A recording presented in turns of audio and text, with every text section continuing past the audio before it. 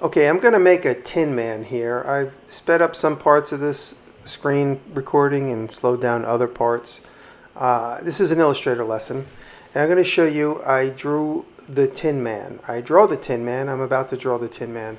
And I looked on Google for some reference of the TinMan, and I wanted to draw my own original image of the TinMan. I didn't want to steal someone's clip art because that gets everybody a little bent out of shape when they're watching me play around here on Illustrator.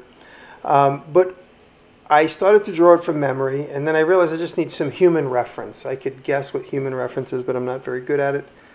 Some people have a natural instinct to draw human shapes, and they understand. So I go here, I do a little quick screen grab of this silhouette.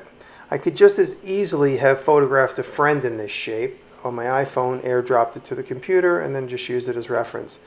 I'm simply using this as a reference for human scale, so that it just looks right. And right there it kind of looks like a color forms thing, which is really, when you think of color forms, that's really how I'm doing this. If color forms, if you remember, is like old vinyl stickers that you put on windows or whatever.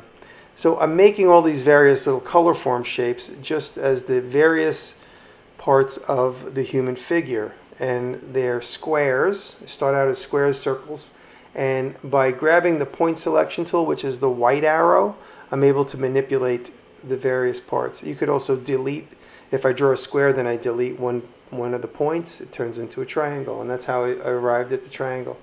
So I'm just throwing in all the various elements, trying to find that gesture of a human shape, and I also want this to look like a series of parts connected, so that's why I'm drawing in the so-called color form pattern, so it looks like a series of parts that are loosely connected. I want to be able to see the joggy points between the shin and the thigh and the shoulder and the arm. And so that's why I'm kind of jumping these parts around a little bit. Now I'm drawing with the pen tool. You just click, click, click, kind of like a spider web, and then you come back around, and then you close that and you make it a full part. And doing the same thing here on the other arm. The color is going to jump from its whatever point to the other point, so that's why you see it kind of webbing across from the last point to the first point. Sometimes it'll web across the image you're trying to draw. You could draw it without any color, and you'll just see the line. So making the different gestures, just trying to come up with a little bit of like an original style here, not necessarily stolen from the clip art. To reiterate, I could have photographed anybody. I just grabbed this image offline just because it's the TinMan standing there. I changed the axe just for my personal preference. I know he does not use a double bit axe in reality, but I'm just having fun here. And just overlapping all the parts, because later in the Pathfinder I'm going to select parts and connect them. So all these different parts are right now are like a puppet, you could imagine. I can drag and shape any of these parts, change the gesture, and also I'm using the point selection tool to change the gesture of these various shapes by selecting a couple at a time. It's easy to select in the wireframe. In Illustrator, if you go to Command Y, it brings you into this view. I think it's the wireframe view. I'm not even sure what the hell it is. There's so much I know about Illustrator just from habit. I don't even know how to define what it is called. Now I'm copying this. So that's my master. I don't want to get rid of that.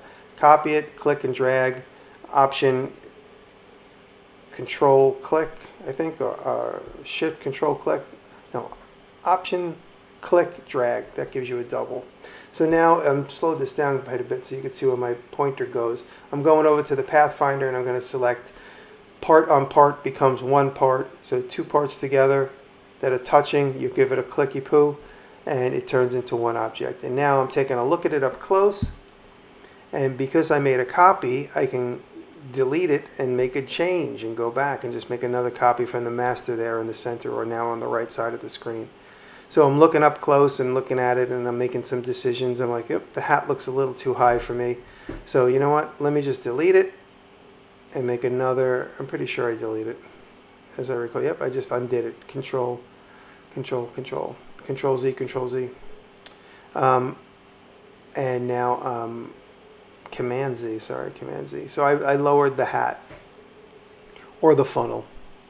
And then I connected that looked good, and so now I'm pretty happy with it, but I'm going to go back into the point selection tool, and now that I have all the parts connected, I'm just going to drag some points around just to kind of change the gesture here and there. I can delete a point or shape it, just having some fun here. I thought that would look cool. Kind of looks, I'm trying to go for that 1920s cartoon look. If you guys remember the book version of the Tin Man, like the illustrated book version, I didn't actually look at it on this particular day, but it was kind of what I was thinking of.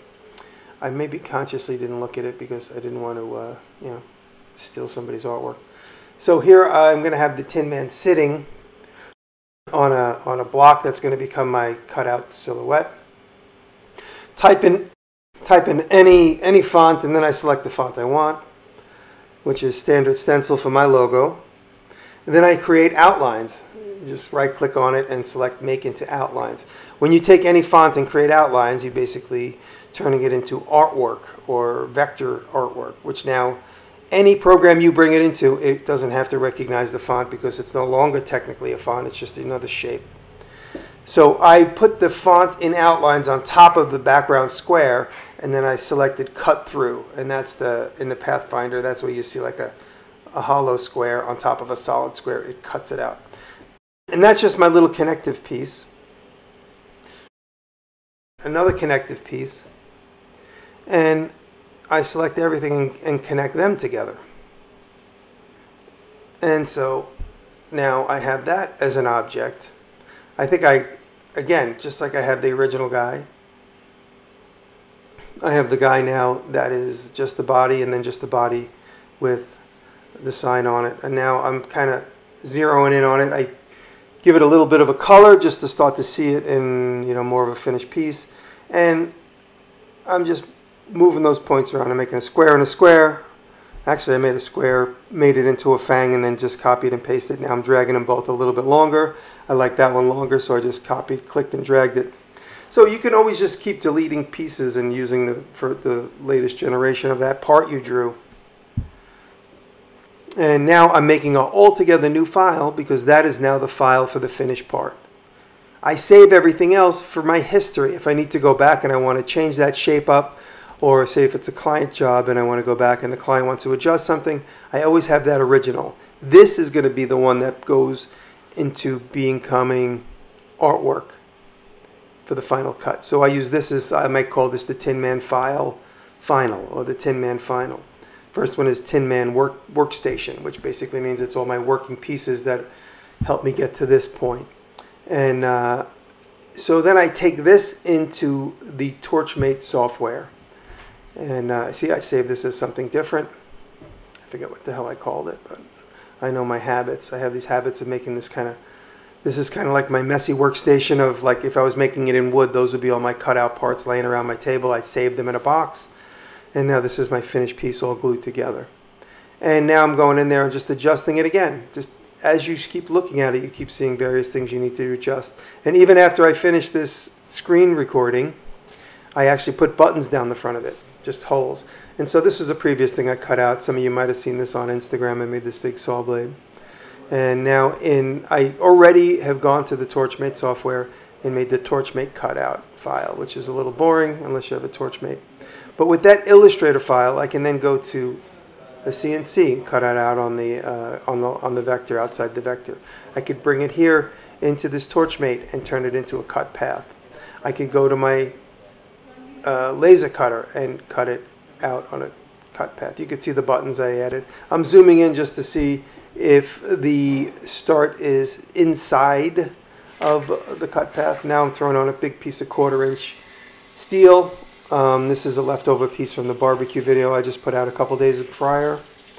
And now I'm cutting out the Tin Man. So you could see how, if you get good at Illustrator, you could draw anything you want, or any shape, and bring it into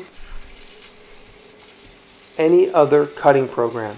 And that's really the point of this. I just wanted to give you a little bit of a lesson in Illustrator, how to just use Illustrator parts just like color forms, and then connect them together with the Pathfinder tool, and then turn that artwork into, in this case, a lawn ornament. Lawn ornament. And here we go, just sticking it in the backyard. And I hope you learned something or two from this video. Thank you for watching.